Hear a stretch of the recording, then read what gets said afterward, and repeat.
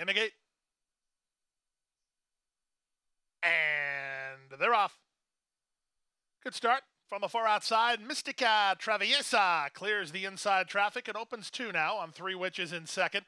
Anatomy is down toward the inside. In between horses, Principia. Ornella's also into the top flight. The early trailer is Adios Baby. Mystica Traviesa in front to length and a quarter. Principia second. Ornella third. 3 Witches is on the far outside. And down at the inside, it's Anatomy. The trailer is Adios Baby. 22-1 for a pretty quick opening quarter speed as they stack across the course behind Mystica Traviesa, who has half a mile to go and a length to work with. 3 Witches has no choice but to go 4 wide. Meanwhile, Anatomy stays parked at the rail. Principia begins to try to mount a bid while 4 lengths behind. That's all for Ornella, and Adios Baby is last.